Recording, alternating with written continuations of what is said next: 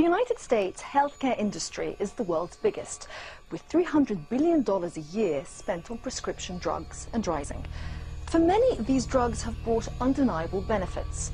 But recent months have seen health scandal after health scandal making headlines in the US. Revelation after revelation has emerged of pervasive fraud, fatal side effects, and of huge kickbacks paid to doctors.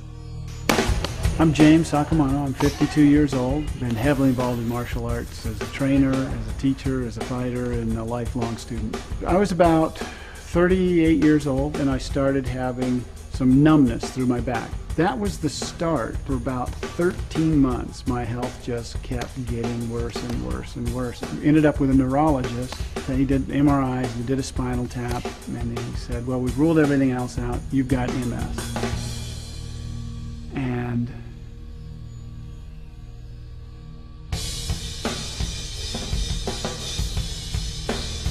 Seven summers ago, I got bit on the foot by what was then diagnosed as a hobo spider bite. So that was in like June of '05.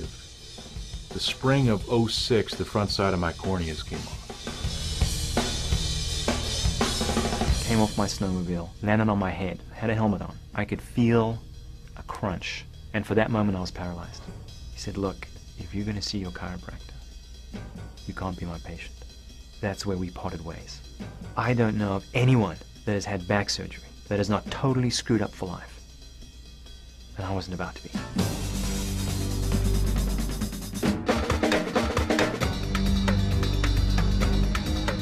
You've got key guys out with injuries. You're not making the playoffs. And I know that Bueller's last year with the Jazz, they had only 8 injuries. And the year after that, I believe it was about 140.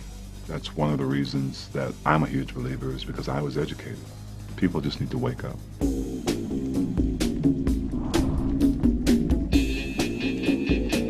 I could not make a fist without pushing it in, and I had trigger fingers that would pop up. And 2 weeks later I came in here and I did that.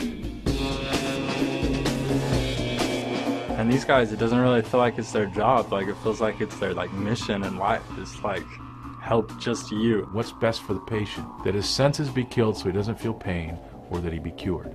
I've been suffering. It's remarkable, thank you. And he says, okay, get off the table and walk. Well, I left my walker there. And they come in and they'll say, Dr. West, I cannot afford my current medical regimen. I have to do something different.